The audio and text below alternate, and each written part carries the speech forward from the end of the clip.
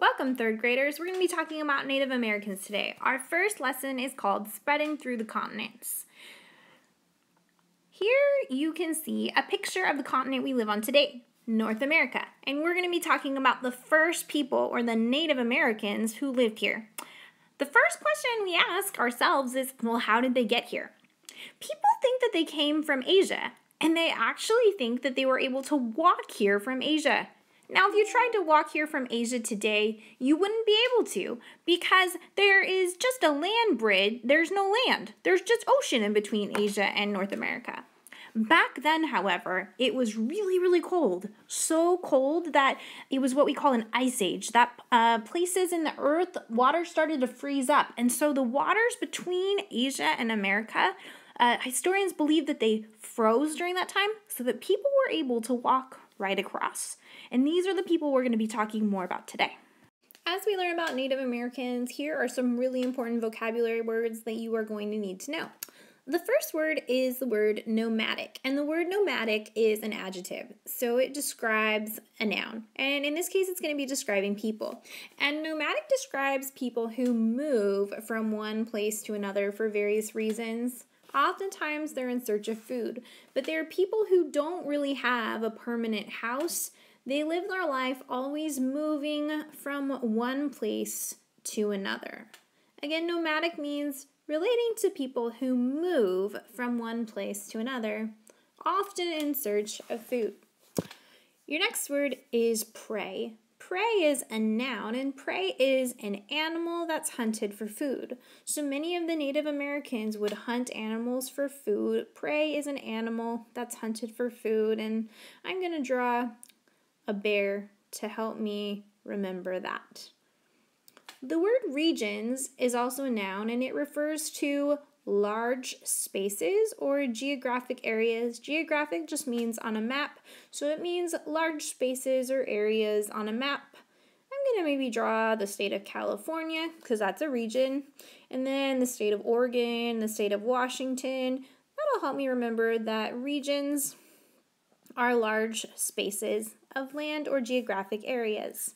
Your last word is woolly mammoths. Woolly mammoths were large mammals that are now extinct, and they used to roam parts of North America and Asia and were hunted by the prehistoric people who migrated from Asia to North America. Let me see if I can pull up a picture of a woolly mammoth. Here you go. There's the picture of what a woolly mammoth was thought to have looked like. On your note paper, go ahead and write down a definition for each of these vocabulary words. If you're just taking your notes on a piece of paper, go ahead and just copy each word and write down what it means. As we go through our read aloud today, you're going to hear the answers to the following questions. So go ahead and pause the video, read the questions now so that you're going to know what important information to listen for during the read aloud. I want you to imagine a long, long time ago. So long ago that we cannot say for certain when. In this ancient time, people began to move from one land to another. These prehistoric people were nomadic hunters who traveled in groups. These prehistoric people began to move from the land we call Asia into the land that we call North America. They didn't plan to move from one land to another. They were simply following the herds of animals that they hunted for their own survival. It is thought that various groups of people ventured on foot across a vast cold area between Asia and North America called Beringia, following herds of prehistoric animals. Historians think that the very beginning of this migration of ancient Asian people began during the last major ice age. It was during this ice age that large areas of the Earth's waters were frozen. At this time, northern regions of North America were covered in thick sheets of ice and giant glistening glaciers. As you heard earlier, because water had turned to ice during the Ice Age, sea levels had dropped and certain areas of land had become uncovered.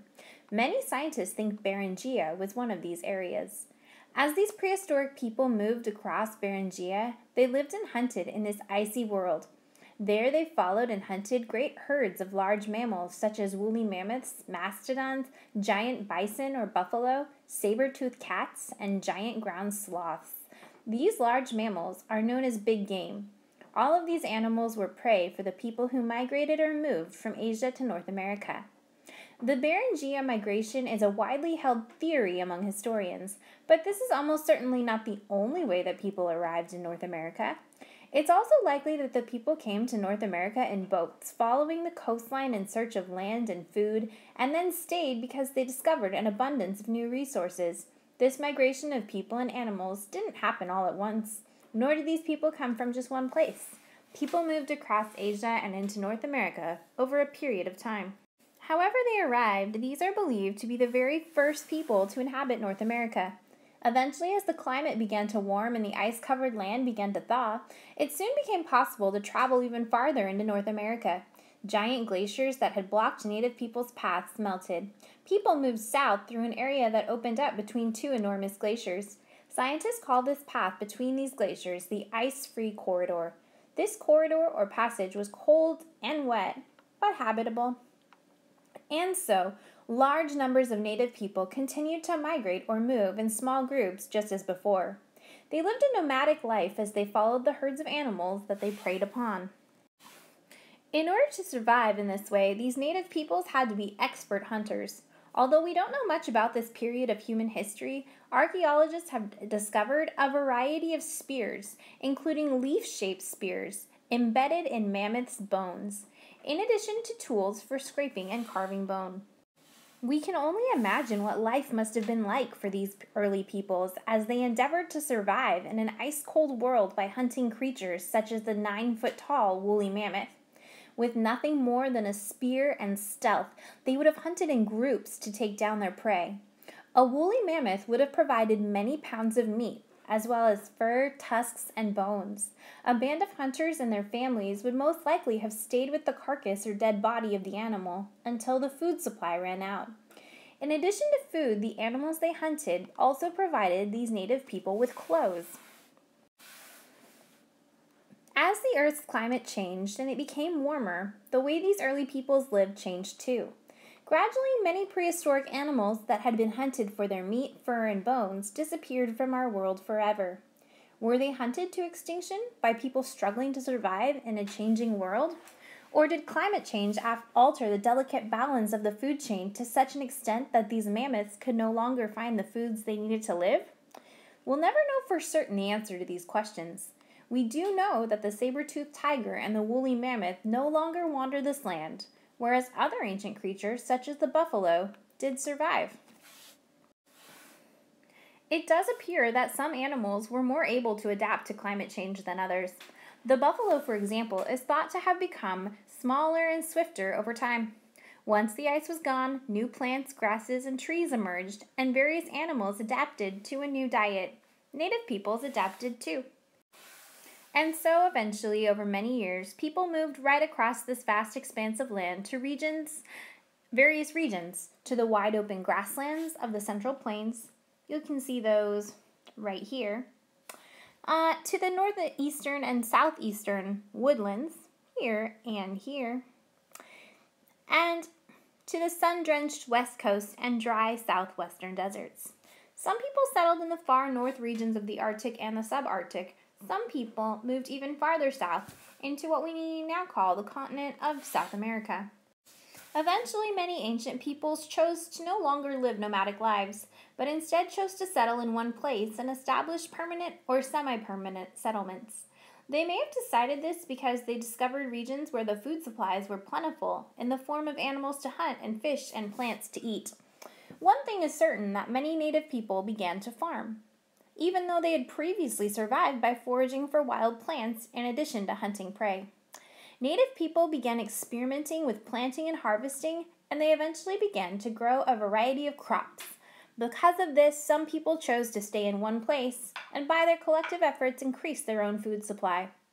Over time, approximately 500 North American native tribes came to inhabit a wide variety of regions across North America.